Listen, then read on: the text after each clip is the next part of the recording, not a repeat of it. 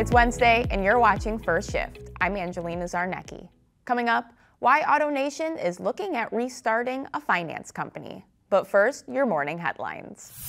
Hyundai and Genesis are warning U.S. dealers against aggressive pricing strategies.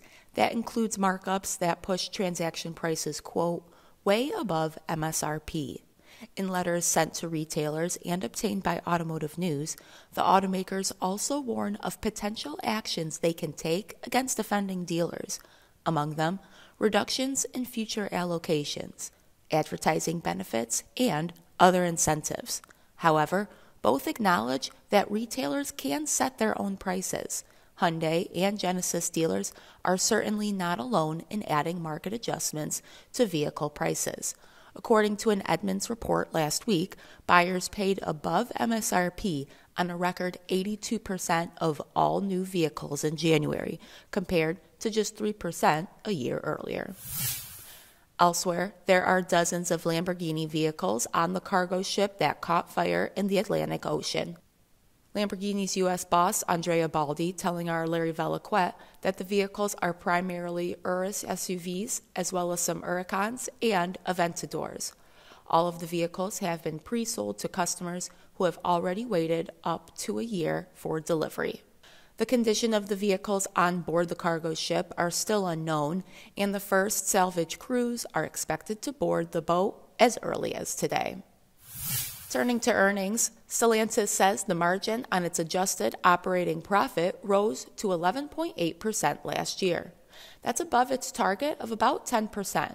Margins in the North America region climbed to 16.3%.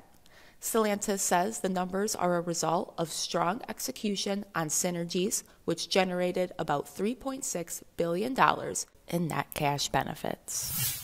And a new lawsuit says Tesla covered up employee safety violations and ignored racial harassment.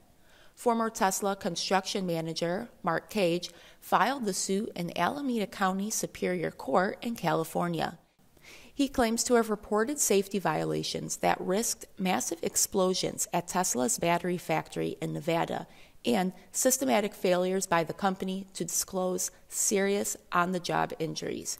Cage, who is black, also alleges that Tesla employees with full knowledge of the company's management harassed him on the basis of his race. For our Retail Realm report, we turn to AutoNation. In an earnings call last week, CEO Mike Manley said the retailer is, quote, aggressively looking into restarting a finance company. Manley saying it made sense to explore the option given AutoNation's volume and plans to expand its U.S. platform of used vehicle-only stores to more than 130 by the end of 2026. Manley saying, quote, it's something that I think really could add value in multiple ways, not just from a profit contribution perspective.